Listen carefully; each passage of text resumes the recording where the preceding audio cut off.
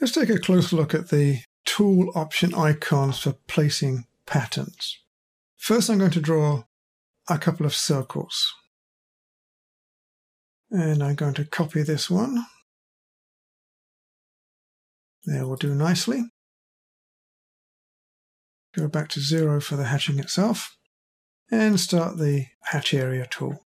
Now we're working with flood, and similar to the tools you used previously, turn dynamic area locate on. Now when you take your cursor into the drawing and into the boundaries of the two circles, you'll see the results of the flood and where the hatch will be placed. There, there, and there. So if we left click here, our hatch will be placed on that side. Now we've been through that before, so that should not be difficult for you. I'll undo that. Now the same thing occurs, of course, with the 3 Boolean options. There's union. Both will be hatched as one object. There's the intersection. We would expect the centerpiece to be hatched, and it is. And here's the difference. Now again, it will depend in this case on which way we select these two circles. I'll undo that. Now select them in this direction, and we'll get different results. And then next we should look at the last 2 options. This one is points. So placing points on the screen gives us the boundary in which the hatch will be drawn. When I'm ready, I right-click, and the hatch is drawn. Now in this case we see a boundary which was created by the points we placed. That's because associative pattern is on. If we turn that off and repeat the process, more points, right-click, we get the hatch, but no boundary.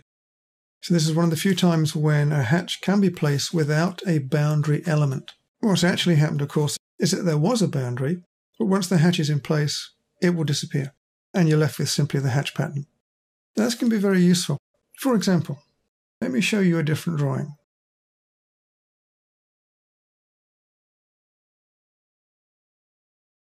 This is a relatively complex residential drawing, and I want to highlight this area here, which is all one level. The area above is a different level. The area to the left is a different level. So I want to highlight this level with a hatch. I don't want the boundary to remain in place because that adds to the geometry of this drawing. So I will hatch with the points method and associative pattern off. So now my boundary can go from here